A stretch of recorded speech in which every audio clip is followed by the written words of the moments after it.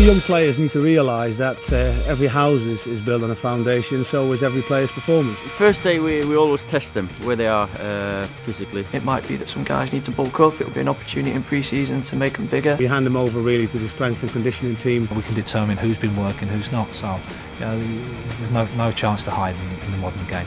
At the end of pre-season we test them again, just to make sure that we're ready for the season. We need to find a base for everybody where they're at. It's all about football play, different movement patterns, at speed, with quality as well. Do it regular, don't overtrain, don't undertrain, go to bed early at night. Put the work in and you'll get something out of it.